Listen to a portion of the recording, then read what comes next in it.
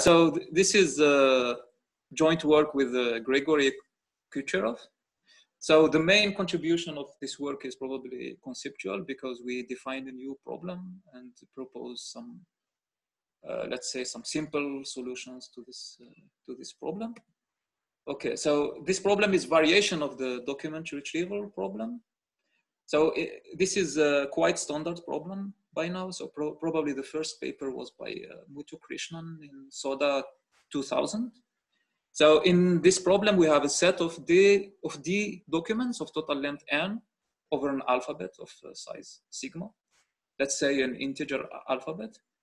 And given a pattern, we would want to return all the distinct documents that contain the pattern as a substring.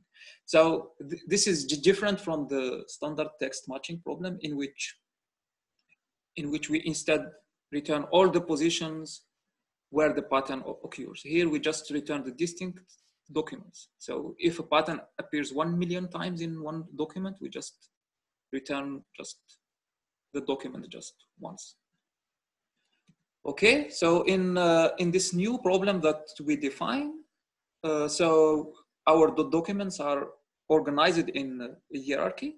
So we have a tree, and the tree is of height h, and we have in total delta nodes in the tree. Okay. And now we define a query by both a pattern and the level in the tree. So we are given a pattern, and then we have to return all the nodes at the given level I that contain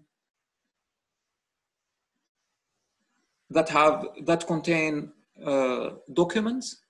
So we have to, for a given level I and a given pattern, we would wish to return all the documents.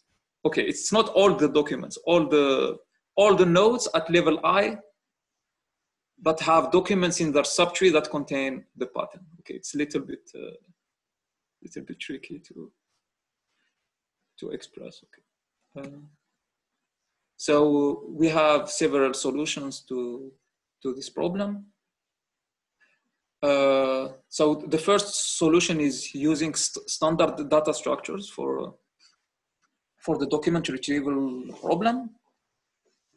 And so we augment them with the tree topology, and essentially this is enough to achieve the result. But this first solution is not very efficient when the height of the tree can be very large. So when the tree is degenerate, it will not be very space or time efficient. Okay, and then we have solutions based on wavelet tree, and we finally have solutions based on compressed data structures for text and document retrieval. Okay, so this is an example of an application. So this is the classification of the ACM. You know, ACM has a classification of scientific subfields of computer science. And so in this case, for example, we could be asked which documents contain the term COVID-19 and which are at level L5. Okay, for example, which scientific articles that contain some specific term. So instead of returning the articles, we would return the subcategories, for example, at the given level. Okay, so this is maybe a little bit artificial, but less artificial, for example, is for the field of genomics. So for example, we could have a set of reads, and we could have some DNA string, and we would ask for which families contain or instead of set of reads, let's say set of genomes. And then for given DNA string, we would ask which families contain this given string. So a family is a set of genomes, essentially. So if that substring appears in one of these of these genomes, we would return the family.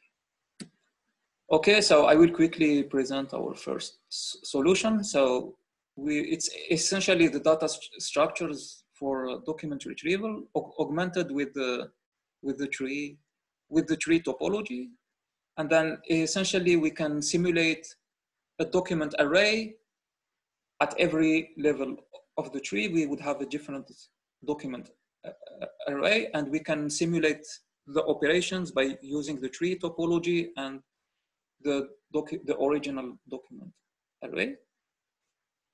Okay, and yeah, so this is the explanation of how the queries can be solved. Okay, in our other solution, so it's based on the wavelet tree. And in this case, essentially we can use a wavelet tree for which the topology is exactly the topology of the categorical tree, of the tree of categories. And so once again, this solution could be inefficient if the height of the tree is very large, but we can use standard heavy path decomposition and a more sophisticated way to get better worst case performance for the problem. Okay, and we also have compressed solutions, which are basically based on standard compressed text indexing data structures and standard techniques in this field. Okay, and finally, as an open problem, it would be interesting to extend this problem to directed acyclic graphs. So, for example, phylogenetic networks, and to support more sophisticated queries, for example, for top K retrieval. So, for example, we would return the categories in decreasing order of frequency. Okay, I think I'm done with